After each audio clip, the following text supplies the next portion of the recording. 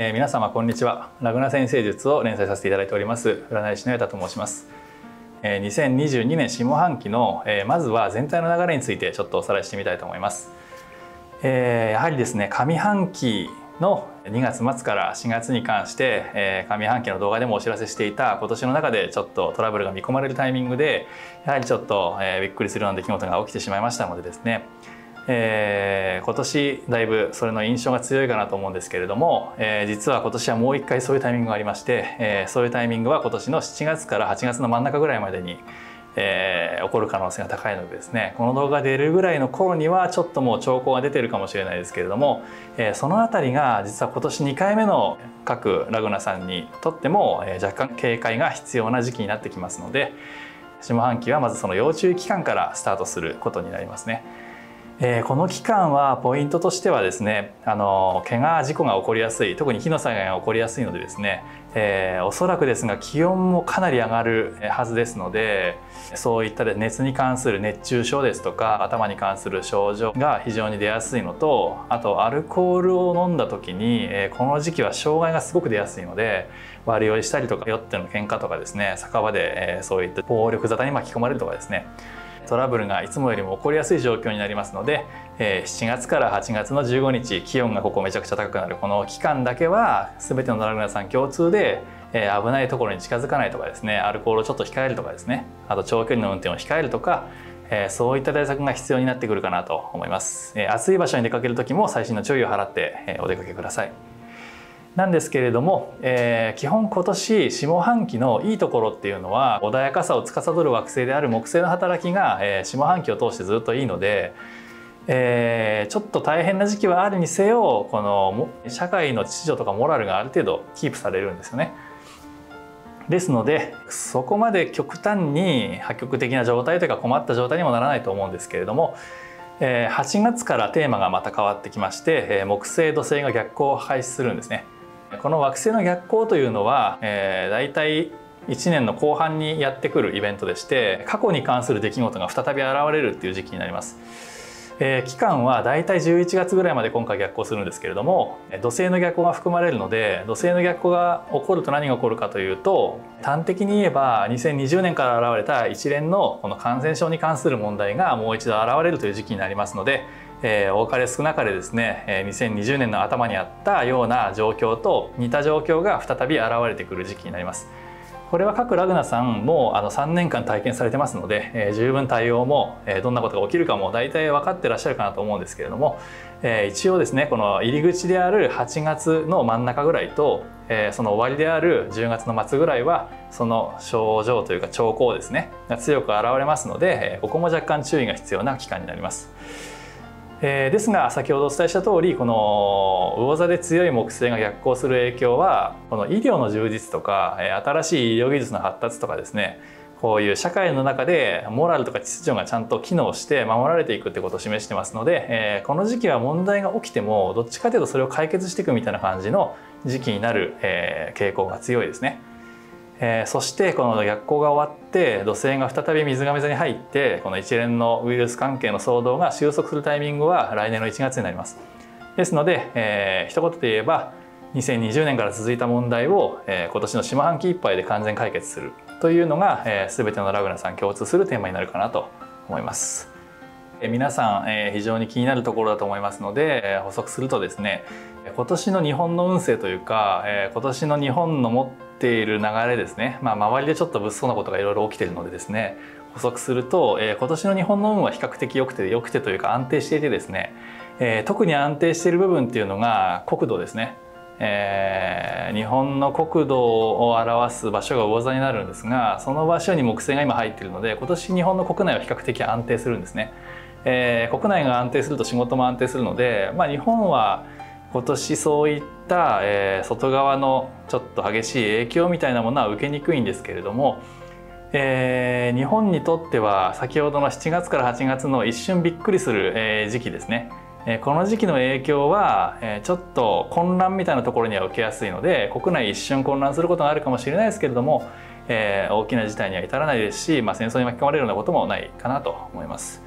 どこに問題が起きるかというと、日本はやっぱりコロナ以降ですね、この日本のお金経済を表す場所にずっと土星入ってますので、日本にとってはやっぱり金融系とかですね、物流に関するものっていうのはちょっとダメージがあって、これは来年の1月までは抜けないので、そういった金融関係に関わる方とか、自分で会社やってらっしゃる方には影響が大きいかもしれないですけれども、基本的には大きい災害ですとか、そういったトラブルは起きないので、ある程度安心していいかなと思います。では各ラグナに与える影響を読み解いていきましょう。2022年下半期の乙女座ラグナさんの運についてお話ししてみたいと思います。乙女座ラグナさんは冒頭部分でお話ししたこの7月から8月の半ばにやってくるちょっと波乱含みな運ですね。トラブルを誘発しやすい運の影響を比較的強く受けてしまうラグナになりますので、ちょっとこの7月から8月半ばは要注意期間になるラグナさんかなと思います。具体的にどういったことが起きやすいかというと、乙女座ラグナさんの今現在のこの運においてはちょっと巻き込まれるっていう傾向が出てくるんですよね。良くも悪くもいろんなものを受け取りやすくなるので、例えば体調不良が強く現れている方は倦怠感とかですかね、朝起きてみたらなんか今日は動けないとか、そういう急激な体調不良とかが起こりやすい時期になっていて、ちょっと体調的に不安定になっている方も多いかもしれないです。ご飯があんまり食べなくなったりとかですね。ですのでそういった不安定な運の中にあるっていうのがまず条件として一つありますね。ちょっとそういう大変な状態もありながら、いい条件としては対人関係、交友関係、パートナーからのサポートが非常に強く入っているので、もうすでに上半期4月ぐらいから、そういった影響が感じられる乙女座ラグナさんもあるかもしれないですね。例えば、家事なんかをパートナーがすごく手伝ってくれるとか、仕事についてパートナーがすごくサポートしてくれるとかですね。そういったパートナーのサポートがしっかり得られるっていうのを軸にしてこの運をキープしていくみたいな時期になりますので、非常に対人関係、パートナーとの関係、友人との関係は大事になってきます。8月半ばの特に波乱が見込まれる時期においては非常に大事なのはもうトラブルを避けるっていうのがやっぱり非常に大事ですね。運気が不安定な時期なので、もう危険な場所には行かない、特に荒っぽい人がいっぱいいるところには行かない、火のエネルギーによるダメージが起こる可能性があるので、お酒は飲まない、車の運転も控える、可能な限りですね、みたいなことを心がけていけば、そんなに大変なダメージは起こらないように思いますので、このようにとりあえずこの時期の方針としてはパートナーとの関係を充実させる、もしくは仲のいい友人とか近しい人とのあなたを支えてくれる人物との関係を大事にする。同時に危険なところには近づかない、いい人間関係、いい影響を得られるところだけにパワーを注ぐというか、そのように振る舞うことで被害最小限にできるんじゃないかなと思います。2022年下半期の乙女座ラグナさんの仕事運についてお話ししてみたいと思います。下半期はやはりこの惑星の逆行の影響が強く現れますので、仕事への停滞ですとか仕事の中断、仕事の内容を考え直さないといけない、職場に関する問題が現れて改善について取り組まないといけないっていう、ちょっと問題が現れやすい運気が再び土星の逆行によって復活しますので、ちょっとそういったトラブルは現れやすい時期になるんですけれども、これまでと違う点としてはやはり人からのサポートがすごく受けられるところがこれまでと違う仕事運の成功に導く鍵かなと思います。8月から始まった問題は11月まで続くんですけれども、前回と同じ展開にはならず、人とのサポートを受けて最終的には仕事運も成功の方に導くことができるっていう流れになるかなと思います。やはり過去の問題を完全解決して来年以降の新しい流れに向かっていくためのステップになりますかね。特にテーマとしてこの木星の逆行も仕事運においてはやっぱり人のサポートをするとうまくいくっていう去年ぐらいにやってきた運が戻りますので、人にそのようにサポートしたいとか、人を助けたいとか奉仕精神が自分の中で高まる時期になりますが、それを行うことで、人に与えることで逆に人が支えてくれるって関係になって人間関係が回っていくことで仕事もうまく回るという感じになると思います。8月半ば以降ですね、大変な時期を過ぎた後の8月半ば以降、結構長い期間にわたって上司との関係を表す場所にトラブルが起こりやすい傾向が発生するので、8月の半ば以降若干注意が必要ですね。これは来年の3月まで結構長く影響が続きますので、その時期に出会った上司、目上の方、取引先の関係の方はですね、ちょっと注意が必要かもしれないですね。年末にかけては仕事運非常に良好になっていって、特にですね、ご自身の所属している組織ですとか、そういった基盤が整っていくっていう時期になりますので、仕事としては年末は非常に良好かつ穏やかで来年につながっていくかなと思います。でこの中断の多い運気自体は、来年の1月で完全に終わりますので、そこから先は、自分の意思ですね、自分の気持ち意思に従ってちゃんと努力する、いわゆる噛み合う時期になってくるんですけれども、それまでは、ご自身の意思、こういうふうにしたいとかですね、こう改善したいっていうのがなかなか噛み合いにくい時期になってきますので、来年1月まではちょっとそのようにですね、人と協力しながらなんとか状況をやり過ごすとか、なんとかしのいでいくという感じの時期になるかなと思いますけれども、大筋で見たら人からのサポートを受けられるためうまく回っていくという時期になると思います。2022年下半期の乙女座ラグナさんの恋愛運ですね。恋愛運という切り取り方をするともう絶好の運が上半期から巡っておりますので、すでにそれが感じられるんじゃないかなと思います。この時期になるとまず人への意識というか、人との関わり方がすごくポジティブになってくるし、その影響を受けてそうした乙女座ラグナさんに優しくしてくれる人というか、穏やかな関係が築ける人ですとか、情緒的にすごくこの人と一緒にいると安らぐなみたいな人の影響があって、今現在もそうした穏やかで良好な運気が継続してますね。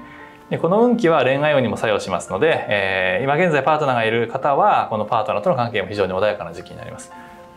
乙女座ラグナさんから見た時に先生になる人物がパートナーになるとかですね、パートナーに何か教えてもらうとかですね、そういったパートナーから与えてもらうという配置がありますので、パートナーと関われば関わるほどメンタル的にもですね安定していく時期になるかなと思います。そのようにパートナーが支えてくれる時期なんですけれども、新規の出会い運も今現在入っていて11月までは継続するようになっておりますね。ですので新規の出会いにも今は期待ができる時期なんですけれども、ちょっと注意が必要なのは、そのように恋愛運には抜群にいい運気があるんですが、結婚運にちょっと難があるというところですね。3月ぐらいからですね、結婚願望自体はものすごく高まっているので、おそらくそのように次のステップを目指したいなって思われている乙女座ラグナさん多いと思うんですけれども、この場合ちょっとパートナーとその意識のギャップがあるような配置になっていて、具体的に言うと自分は結婚したいのにパートナーはそう思ってないとかですね、そのようにすれ違いが起こるのがちょっと今の時期なんかもしれないですね。ですがこの運自体は、来年解消されるというか、来年は、パートナーにとっても自分にとっても結婚運として非常にいいものが入るのでですね、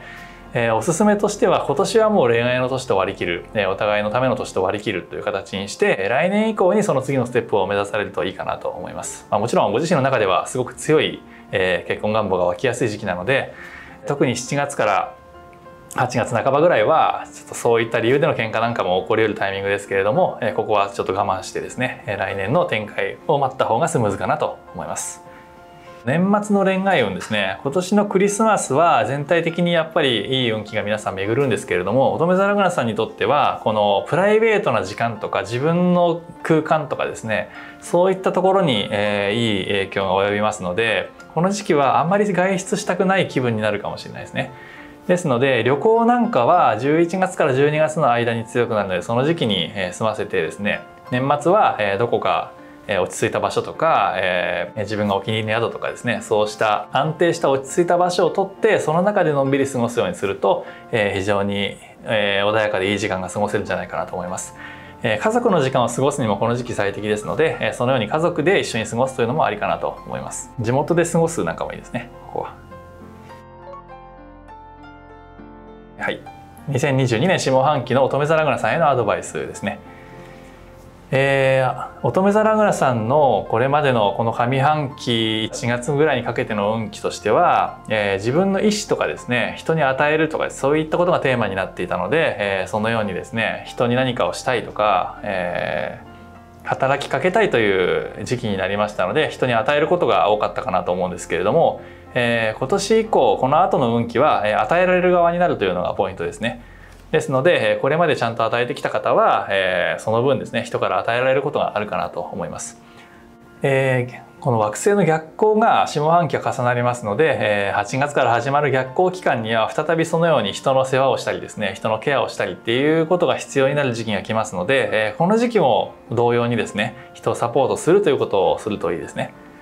その逆行でそういう影響がありながらも、でも人に支えてもらえる運もあるので、この与え合うみたいな、非常に理想的な人間関係がやってくるタイミングかなと思いますので、人と積極的に関わって交流の時間をたくさん持つことでいろいろと安定していく、支えられていくという流れがありますね。そうした安定を取りながらも、先ほどから繰り返しになるんですけれども、危険を避けるということが、今年は非常に大切になりますので、先ほど重ねてになりますけれども、危険な場所に近づかない、お酒に注意する、優しい穏やかな人物とだけ付き合うとかですね、そういったところは、心がけていただきたいなと思います。ちょっと怪我をしやすい時期も重なりますので、頭の怪我とかですね、あと何でしょう、お腹壊しやすい方とかも食中毒とか食当たりも起こりやすいので、夏場は特に気をつけてですね、お過ごしください。年末は穏やかですので、夏のその一部だけ乗り切れば年末はちょっとリッチに、静かに穏やかに過ごすことができるかなと思います。以上、2022年下半期の乙女座ラグナさんの運についてのお話でした。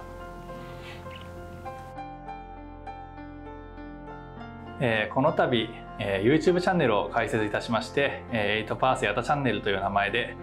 コンテンツを出していこうと思っております。今ご覧いただいた動画は、ラグナ占星術、いわゆる占星術を使って運命の流れを見ていくというのが趣旨なんですけれども、こちらの YouTube チャンネルでは開運ですね、自分の意思で自分の運をポジティブに変えていこうっていうことをメインコンテンツにして、いろいろやらせていただこうと思っております。ご興味おありでしたらぜひ概要欄の方からチェックいただければと思います。さらに同時に Twitter の方も開設いたしましたので、そちらに更新の情報など載せていきますのでですね、Twitter やられている方は合わせてフォローいただければと思います。どうも動画をご視聴いただきましてありがとうございました。